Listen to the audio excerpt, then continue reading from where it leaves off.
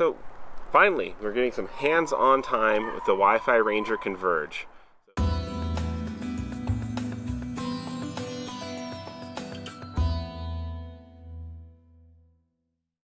Hello, I'm Chris from the Mobile Internet Resource Center, and today we are going to take a look at the new WiFiRanger Converge. We just got this delivered via UPS. This is one of the very first ones to go out. And one of the reasons it was late shipping is WiFiRanger has been talking about they put a lot of effort into the box and the packaging and the out-of-box experience, and it was actually, that was late being delivered to them as opposed to all the new routers and gear and everything else. So we're like, what's the deal with this new box? Well, we just got it out here and we just took a peek, and well, it is kind of a fancy box. Look at this. And they even quote our website on it.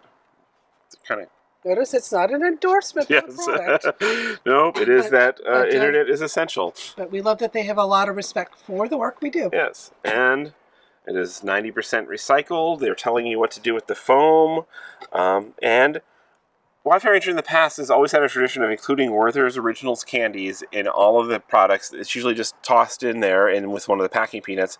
Now, they're kind of like little holsters in this. Pretty impressive. Guessing this little binder is all the manuals, your SIM card for the cellular, all nice documentation set aside here. That's your this is okay. So yeah, this little thing says "Show off your tech vehicle emblem." This is a nice vinyl, three-dimensional sticker that I'm guessing you could put in your vehicle, saying that you have WiFiRanger, showing it off. You know, they're really trying to focus on being a premium product, and well, this is definitely a premium out-of-box experience here.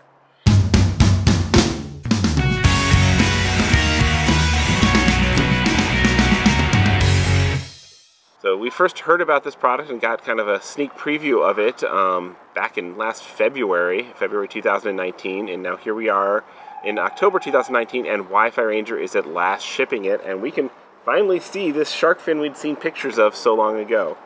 So this is the Converge. The heart of the Converge system is this fin that is designed to mount on the roof of an RV. It is a sturdy plastic shell. It's got the nice WiFiRanger logo on it, and it has space inside of it for a lot of antennas. And it is designed to be kind of a mount it once on your roof type system, or have RV manufacturers mount it there, and it can evolve over time. So once you mount this down either with screws, or they actually recommend just using sealant and letting the sealant go through the holes and sealing it down to the roof so you're not putting any holes in other than for the Ethernet wire. Once this is on your roof, you're not stuck with the electronics that are baked into it. All the electronics are on a tray on the back that is removable. And we haven't seen the documentation on how to do this yet, so we're not going to force it out, but all the electronics are on a tray that can be slid out and replaced and upgraded to more advanced models.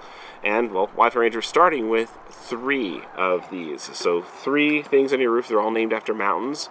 It is the Teton and Denali and Everest, kind of going up high in height. So the Teton is the basic, and it is only $129. So it is a very affordable device for Wi-Fi on your roof, and that does not have cellular built into it. It is just a Wi-Fi medium range. It is actually the same electronics, the same basic modem chipset and Wi-Fi as the current WiFiRanger Core, their current low-end device, but only $129 on your roof and upgradable, and that's the one they're hoping a lot of RV manufacturers will start to bundle.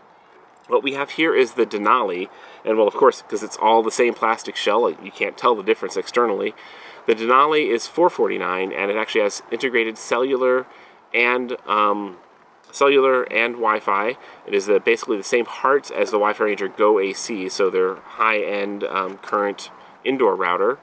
But it does not have 5 gigahertz. It is still just a 2.4 gigahertz Wi-Fi, but focused on long range. So more comparable to their current Sky Pro models, but in this upgradable form factor and with the cellular built into it. And then the Everest, which will be coming out in early 2020, is going to be their King Kong device. It's $799, and it has built-in Cat6 cellular, so a more advanced cellular modem. It's actually going to support dual cellular modems up on the roof, and a more powerful dual-band 5 gigahertz Wi-Fi setup, 2.4 gigahertz and 5 gigahertz. So, but whatever you start with, you'll eventually just be able to swap out the trays and do an upgrade later. So it's a flexible, interesting architecture. Should be rugged and designed to live a long time on an RV roof. And it also is available with a white shell as well as black, so you can match the look of your RV. This Denali we have here is actually an upgraded model. They have an option to add a Cat6 modem to that as well. The upgrade cost we have not seen published yet, but it shouldn't be too much. We actually would recommend it. If you're going to have a modem on your roof, go for Cat6, and hopefully it's not too much more above the 449. So this is what's the roof side of things. And let's see what else we got to look at back here. It is all connected via this one cable that you need to route to the indoor of your RV. That comes out from the back of the tray. And this is what WiFiRanger is calling a TetherPoint cable. And in the past, WiFiRanger has just used power over Ethernet, so a single Ethernet cable to power their roof-mounted devices. And they've had trouble with that. They've had trouble getting enough power to the roof over Ethernet. Well, Ethernet wires are too narrow gauge for the relatively low voltages they're using to deliver much power. And one of the support headaches WiFiRanger customers have had in the past is basically power brownouts. When there's too much power being drawn and the RV voltage is low, your Wi-Fi gets unreliable. Your WiFiRanger on the roof gets unreliable. This should theoretically solve it, because in addition to the Ethernet cable, they are no longer trying to do power over the Ethernet cable. They have a bonded second DC cable that is basically merged into their TetherPoint cable. And so they'll be offering this in a variety of sizes, I think ranging from 14 to 30 feet. The higher end models come with a 30 feet cable. The basic model, the Teton, only comes with 14 feet, but you can request and pay a little extra for the longer cables, and I think they can even do longer still. But you've got a lot of flexibility in mounting that and getting this inside. And another reason for wanting extra power up top is WiFiRanger, well, they called this the Converge because their initial plan was that this was going to have HDTV, AM/FM radio, and these screw-in points on the top are to mount a pivoting base that could have an aimable antenna. All these extra modules that they're planning to offer over time as upgrades, and also to RV manufacturers to build into an RV, so they don't need to have a separate TV antenna, an AM/FM antenna, and everything else around. So those extra components need more power. So another reason for TetherPoint. But there's also a bit of a catch. They did discover that maybe converging all the things wasn't such a great idea, in that with the higher end devices, the Denali and the Everest, the Wi-Fi is so powerful it could actually cause TV interference. So they don't recommend TV and AM and FM be integrated and added on as upgrades if you have the Denali or Everest. They're only really focusing that on the Teton and primarily RV manufacturers that want to build all that in. Because if you're adding this to your RV, you probably already have TV somewhere else. Now, on the inside of the TetherPoint, how this power actually gets there, the other end of the cable, you've got Ethernet, and then you've got this little barrel end connector, and they give you basically a plug here that then gives you a fused wire and a ground wire, and you could just splice this into your RV 12-volt system, and they even include a simple little quick splice that powers that. Or for, I believe it's a $5 extra option, you can get a AC power supply and power it on via there. And that will have this working and up on your roof. And the WiFiRanger roof units are completely standalone. They don't need to have an indoor router. They can do everything themselves. You connect to them via Wi-Fi. They share the remote Wi-Fi networks and the cellular networks they have, and do double duty of both catching that remote Wi-Fi network and creating your local private network.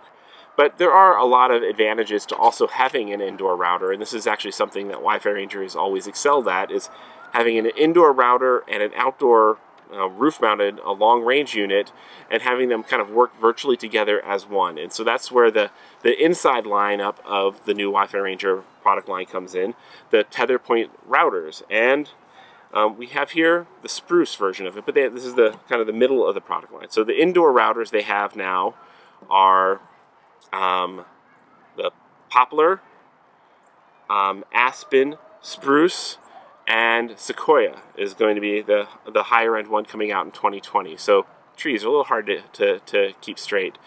The poplar is a basic device. It's basically the equivalent of the WiFiRanger's current core. It is but it's actually only still kind of a basic indoor router. The interesting things that it has, though, is that it actually has support for an internal LTE modem. So you can add built-in cellular to it, and they will sell that as an upgrade. And it's a very affordable package. You work your way up to the Aspen, which is the same thing, but a much more advanced quad-core internal CPU, faster Wi-Fi. And then you go up to the Spruce, which is the Aspen, but without the without being a big box that has space for a cellular modem in it. It is a tiny, small thing, more similar in form factor. This is the WiFiRanger's old Go AC. So if you're just trying to find something that'll fit and tuck away into a tech cabinet and doesn't have a lot of antennas crusted around it and stuff, and you don't worry about cellular inside because you've got cellular on your roof, or you're getting your cellular via tethered USB devices, these work out great. You don't need to have a bigger router with antennas sticking out of it like a porcupine like the rest of the indoor WiFiRanger ones.